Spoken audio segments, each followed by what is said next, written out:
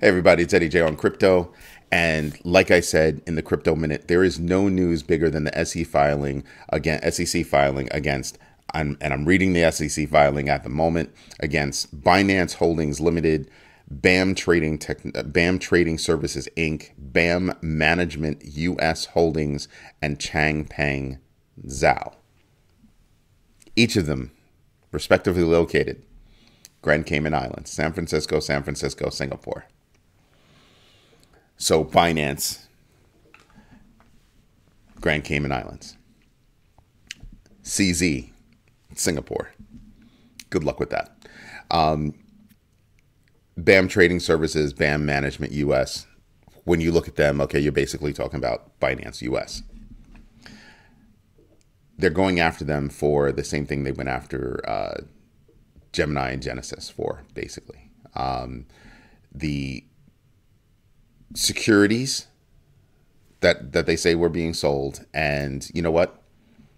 Let me bring this up for you so you can actually see what I'm looking at. That would probably be better. All right. So you've got, this is the actual filing. You see when it was filed, all that good stuff. Here it is, Binance Holdings, BAM Trading Services Inc., BAM Management Holdings Inc., and Changpeng Zhao. That's awesome. The page that I'm paying attention to, or that I keyed in on very quickly, was page 85. And the reason why I keyed in on page 85 is because that's where they list all of this stuff. Now, they only talk about Ethereum as one of the coins is on the Ethereum chain. Other than that, Ethereum is not mentioned. Hold that in the back of your head, okay? Let me pull up a little bit more of my notes, and you've got BNB, BUSD, BTC, and I just want to tell you, Binance Coin, Binance USD, which is a what? A stable coin.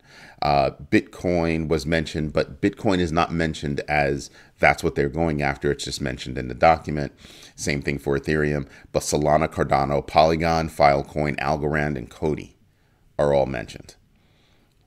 And I just want you to look at where they're headquartered or where they're based out of, you know, the organizations that had started these projects. And I say started these projects. These projects are not, in my opinion, securities. Going after a stable coin is going to be a problem. I think that's going to be a major problem, because then you have to talk about Tether. You have to talk about USD. Tether and Circle, which is USDC. You have other stable coins that you'd have to talk about. And this is going to cause a crazy uproar, right? An almost ridiculous uproar in Washington. And the reason why is because he was given a very stern warning, and I didn't pay attention to it before. He was given, Gary Gensler and the SEC were given a very stern warning to stay away from stablecoins. I think I touched on that in one of the videos. Here's the problem, though. When I touched on it in one of the videos, I did not mention why, right? I didn't kick in. It didn't kick in as to why. Give me a moment. Sorry about that. Lips are feeling a little unloved. And now we know why. He was told to stay away from stablecoins, and here he is. Because how do you have this kind of a suit, and you don't mention Tether, you don't mention Circle, you don't mention any of the other stable coins out there? Any. For that reason alone, I don't put a lot of weight in this case. Because if you're going to mention BUSD, you have to mention Circle. You have to mention USDC. You have to mention Tether. You have to mention USDT. How? So you're going to go up against the biggest, baddest centralized exchange in the world, and you're not going to mention anything else. You're keying in on that. They've got more money than Ripple. Period. Hands down, they make more money than Ripple. Love Ripple. I really do. But Binance has more money. I'm trying to understand the thought process The thought process is very similar to what they did with Genesis and Gemini. Those companies did not have the money to fight. Kraken didn't have the money to fight. Binance has the money to fight. And as I look at this document and as I get right here, and then right there, okay, right there, I sit there and I just go, wow, and the way it's worded, the way that they worded this is that there could be more. This is not a finite list, in other words. When you read this document, it is not a finite list. I get it. I get it. You want to do something big. Let me flip back. You want to do something big. I totally understand. But when you read this document and you see what they're going after them for, there are two things that are making you flail like this, Gary. You're going to lose against Ripple. If you're going to lose against Ripple, you need something else to take the headlines. And I think this was a mistake. It's a very far-reaching mistake. The other reason that you would do this is because you think you're going to win against Ripple. Now, here's why I think it's a mistake. If you believe that you're going to win against Ripple, why did you not mention Circle? Why did you not mention Coinbase directly? Why did you not mention Tether directly? Why did you not mention any of those other entities directly? You only listed one stablecoin, a few projects: Solana, Cardano, Polygon, Filecoin, Atom, Sandbox, Decentraland, Algorand, Axie Infinity, and Cody. You mentioned cryptocurrencies and metaverse-based projects because you consider them to be securities.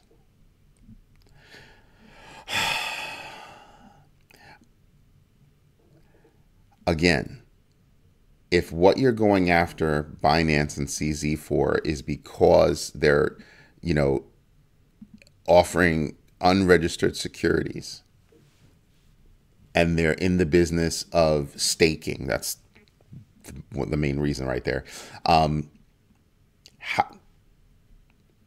you mentioned a stablecoin. Either your mistake was mentioning a stablecoin, or your mistake was not mentioning all of them. They're all on Binance. Well, maybe not all, but most.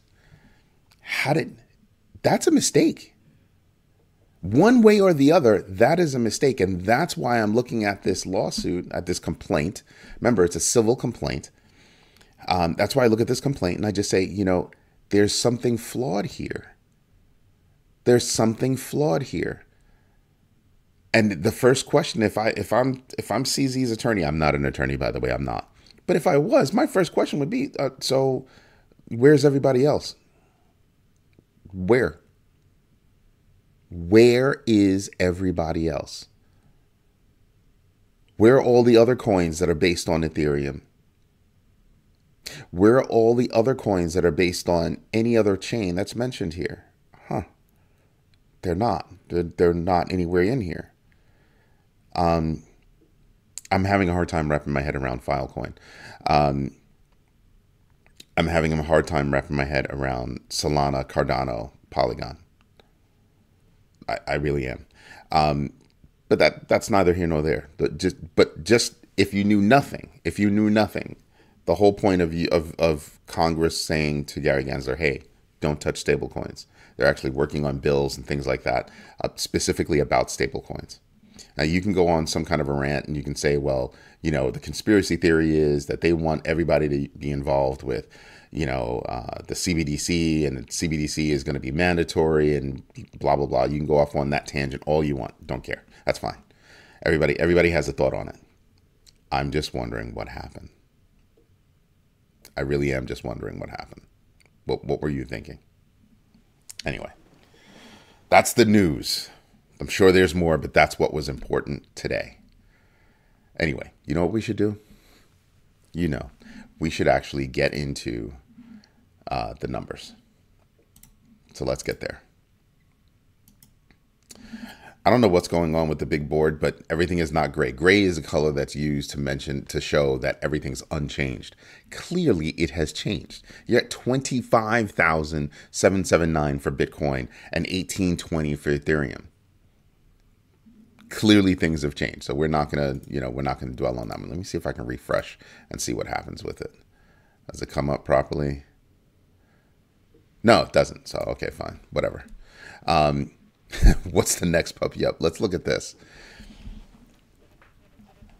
Bitcoin takes a hit. They took a hit yesterday at 3.68%. Okay, 3% hit. Ethereum took basically a 2.5% hit.